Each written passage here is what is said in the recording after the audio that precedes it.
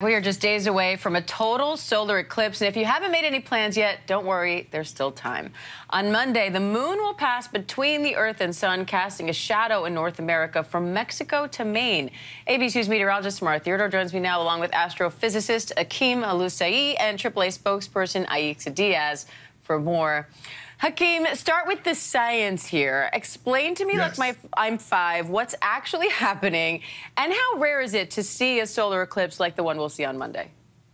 Well, it depends on if you're willing to travel. That determines how rare it is. So where you are located on Earth, whoever you are, wherever you are, they're rare. But in general, they're not, because there's 2 cycles that occur naturally. So every astronomical body is always being illuminated by the sun and always casting a shadow. So we know that every 28 days, roughly, the Earth, sun, and moon line up for a new moon. So it must be a new moon, which means they're in a line with the moon between the Earth and the sun for a total solar eclipse.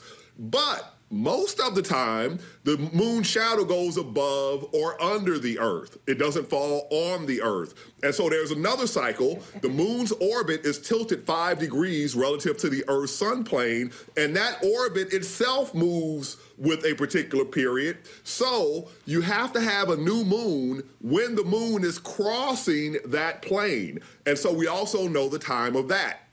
You put those 2 things together, you get what's known as the Saros cycle, how often the shadow falls on the Earth, but the Earth itself is rotating. So that means that even if it falls on the Earth on this day, when it falls on the Earth again, it's not going to be the same point of Earth. So every couple of years, you have around 3 total solar eclipses, I think. So, you know, or maybe it's the other way around. Every 3 years, you have 2. It's something like that. But I travel to see them. This will be my 6th one.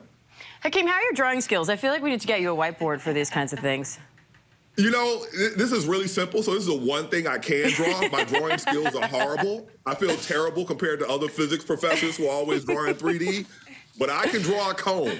All right, we might put you to the test on that one. Samara, what's the forecast for Monday? Because this becomes a lot less exciting if there are clouds blocking the way, right? Listen, you want the good news or you want the it is what it is, I paid my money, even if I gotta close my eyes, we're gonna see some darkness news. Okay, let's get all of it. So it depends on where you live. Let's go ahead and pull up my map here that the team has made. We are looking at pretty decent clearing occurring if you live in Burlington, Niagara Falls, and Northeast up towards Maine. When you get to Carbondale and Indianapolis, you might see some clearing possible. Remember, this is the region where we will have high clouds, those wispy clouds, so you should see it a little better. Now, once you get to Dallas, you get to Arkansas, Louisiana, it's not looking so good right now. It's looking like we could have some really low-level and mid-level cloud coverage in that region. All right. Aixa, AAA booking data shows Dallas, Austin, and San Antonio are the most popular cities along that path of totality right now in terms of travelers. Is it too late to plan a road trip at this point? And what are your tips for making plans?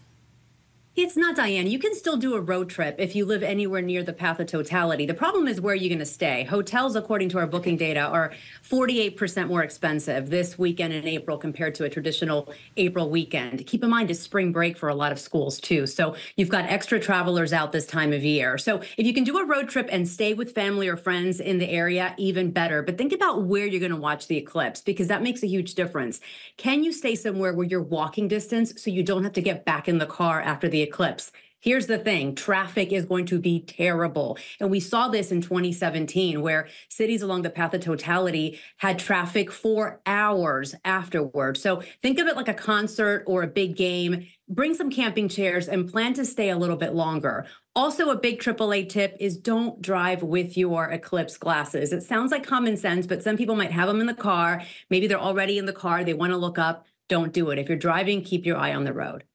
Hakeem, what if you're not in the path of totality? What will you see if it's not that full solar eclipse? Yeah, you're going to see a partial solar eclipse, and those are still pretty cool to look at. But you have to make sure that you have the proper eyewear. And you can skip eyewear altogether by casting the partial eclipse onto a surface like a wall or table or the ground. All you need is anything with a tiny hole, and let the sunlight pass through it, and you will see the disk of the sun being covered by the silhouette of the moon. So, you know, even if you're not on the path of totality, it's still a really cool thing thing to see. But remember, don't look at the sun with the naked eye. Don't look at the sun with sunglasses. Those are not certified and they're not safe. And you could damage your eyesight. So make sure you have proper eyewear if you're going to look at the sun directly. And I know you can damage your eyes without even realizing that it's happening in the moment. So, Somara, where are you going to be watching this? And what's your advice for people doing this? Okay, well, one, I will be in Indianapolis with Geo. We're going to be headed there, and we'll be watching the total eclipse there. We're going to be on air as well. So make sure you're tuning in on Monday from 2 to 4. And the other thing I do want to leave the note is for people who are traveling, Diane, from Dallas, that region down in Texas, Oklahoma, there are thunderstorms that will be severe. So, and that'll be hitting right after the eclipse occurs around 3:30, 4 o'clock. So keep that in mind for those hitting the road as well. Want to be careful once you're getting out. All right, Somara Theodore, Hakeem, Oluseyi, Aixa Diaz, thank you all. And you can catch the eclipse Monday, April 8th with coverage beginning on GMA. Then you can follow it live, Eclipse Across America, with special coverage beginning at 1 p.m. Eastern. The main event starts at 2 p.m., anchored by David Muir and Linsey Davis, right here on ABC News Live. Don't miss it.